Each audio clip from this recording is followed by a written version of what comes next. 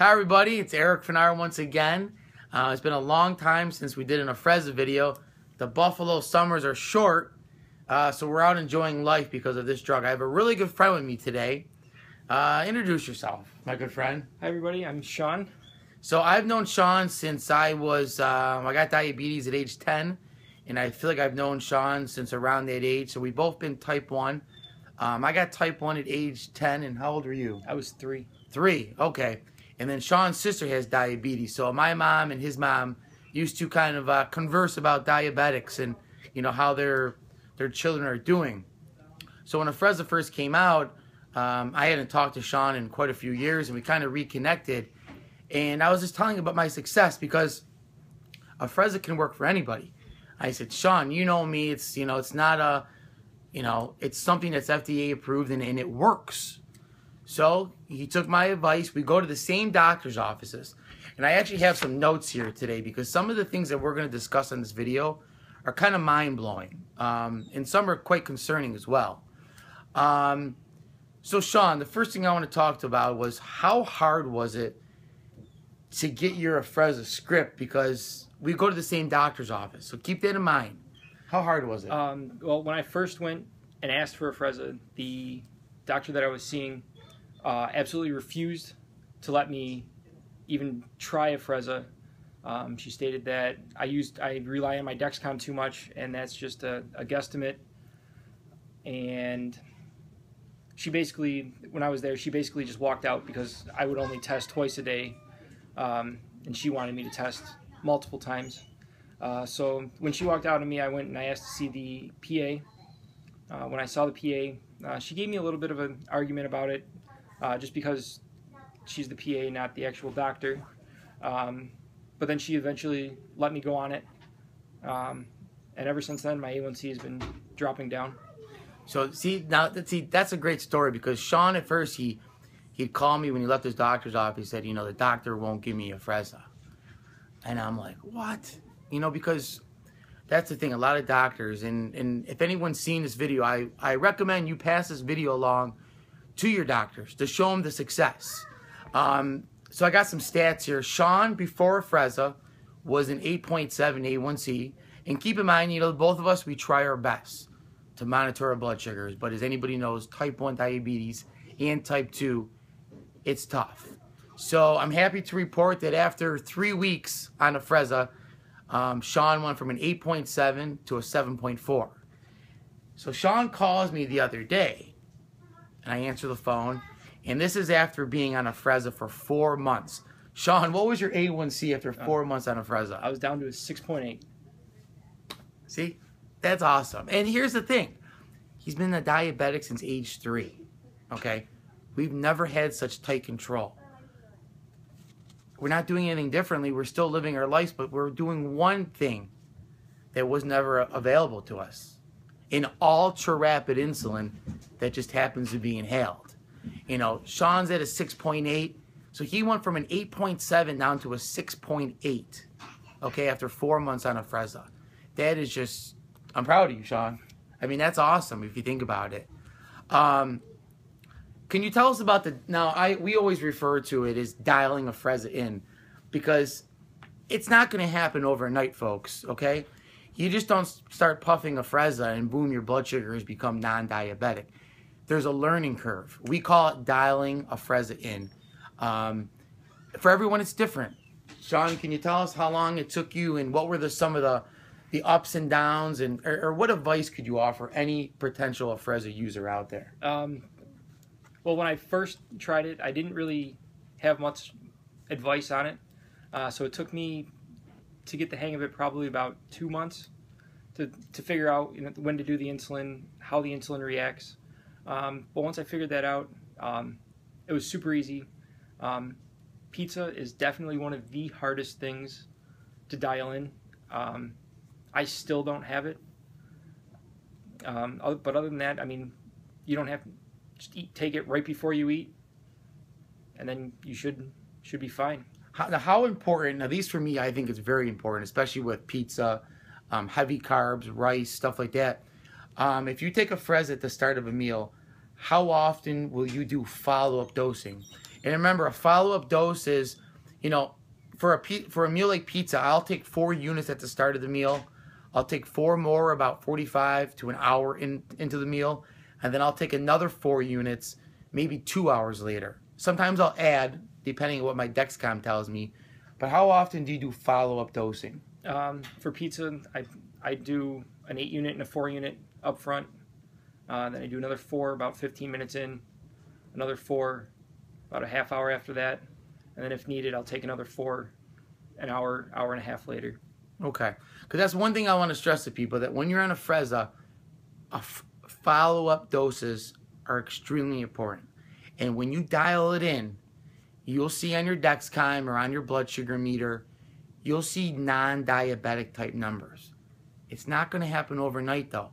But as I can say, and Sean will tell you, this is better than anything that's out there now.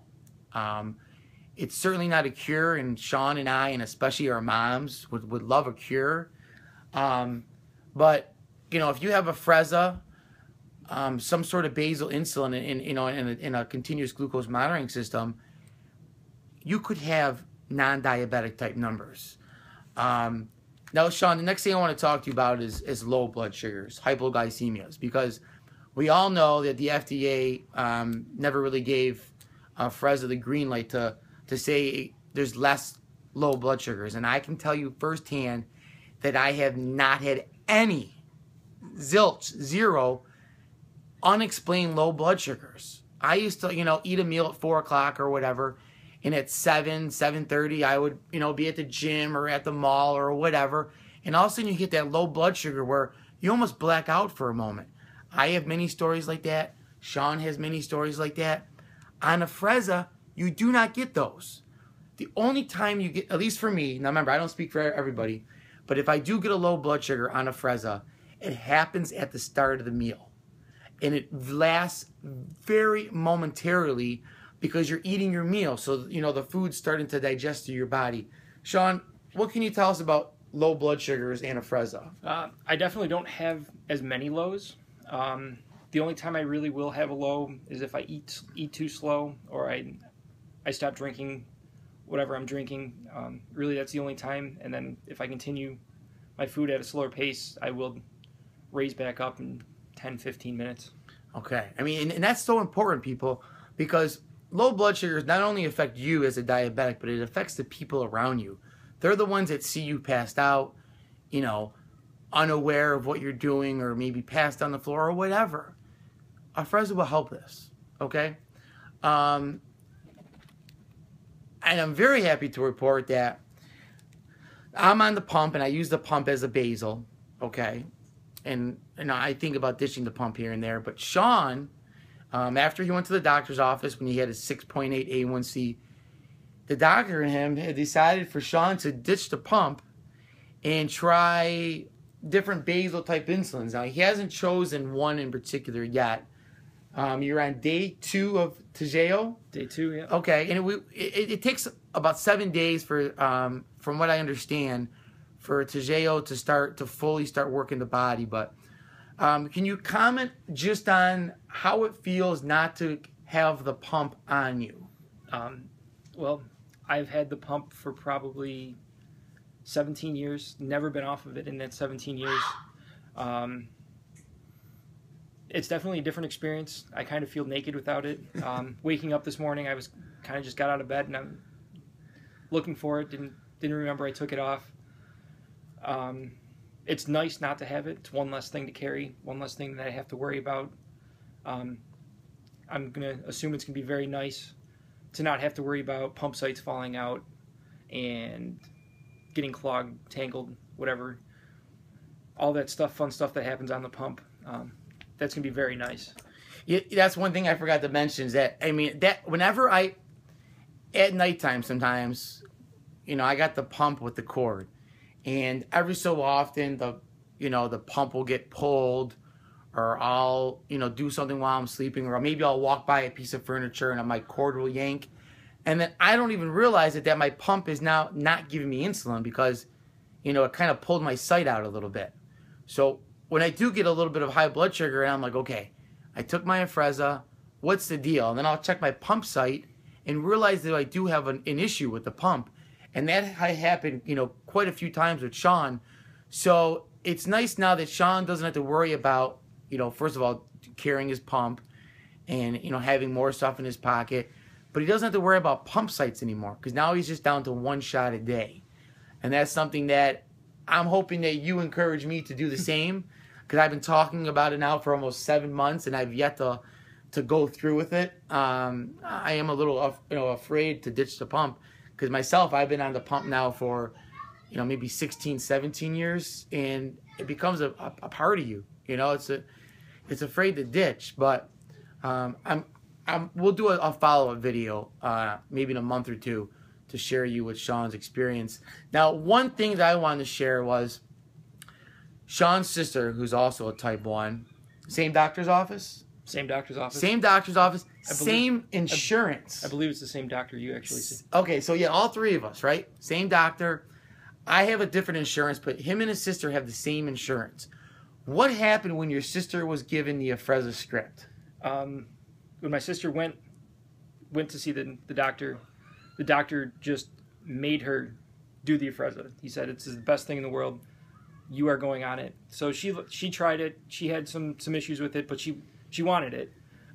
So when they took the script to the insurance company, the insurance company actually denied her for the Afrezza for saying that she's on 2 short-acting insulins at the same time, one being the pump, one being the Afrezza.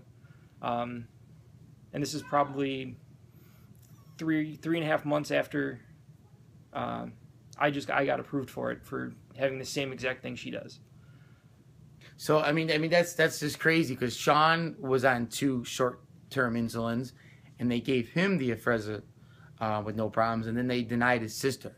So one thing that I want all you diabetics, potential Afrezza users out there, is do not take no for an answer. It's your health, right? If they say no, don't go crazy. Just follow up. Eventually, if you are persistent, and it's your health, so you should be persistent, they will eventually give in to Afrezza.